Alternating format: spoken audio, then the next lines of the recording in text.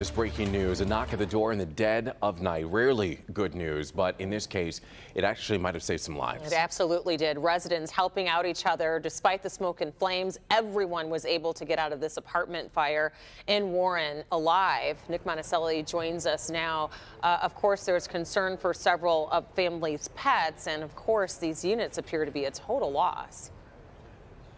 Yeah, Rhonda, good morning to you. This apartment complex is the Regency Park apartments at the corner of Frazo and Hayes in the city of Warren. The inspector is walking through here right now trying to figure out exactly what happened, but those answers won't come for some time now. Now that the sun is up and the day has come, you really get a better idea of just how devastating this is as you see that there is no roof left. It burned away, collapsed into some of these homes, and these families trying to figure out what is going to be next for them.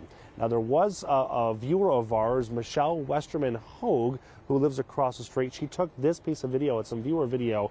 It really gives you an idea of just how intense the flames were. As soon as we can show that video to you, it was devastating. It is devastating to see how fast that fire spread.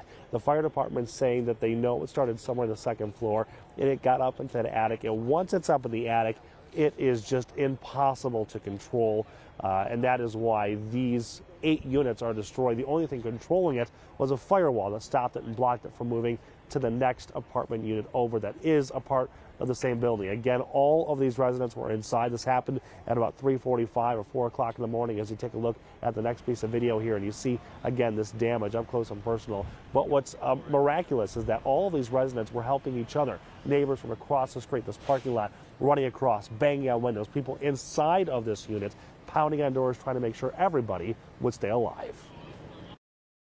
You have no idea, especially on like a windy night kind of like this. You have no idea how long it's going to, like how quickly it's going to just spread and engulf everything. I can't believe how fast that spread. It like started one area, it looked like, and the next thing you know, the whole place is on fire. So what do you do now? I lost everything. My journeyman's card, my license, my debit card, my phone, iPads, 2 guitars. But that's not the important thing. The important thing is we're breathing. And I don't think you could underscore that enough. The important part is that they are breathing, they are alive. A lot of people inside of these 8 units, Evrod and Rhonda, again, that are destroyed because of fire and water and smoke, but it's amazing to see how everyone worked together and saved each other. There are some concerns about some animals. We did see one cat that literally jumped out of a window as soon as it was broken open by the fire department, but the majority of the animals were saved as well. So all in all, I guess you could call this a kind of a happy ending considering how bad it could have been, but now comes the really tough part for these families to try to figure out what do they do next, especially with all their belongings destroyed. We're live here in Warren. Nick Monacelli, Local 4 News today. And what you hope is that they have renter's insurance, because that will certainly help the situation, and a reminder for everybody about the importance of renter's insurance. But we are thankful everyone made it out.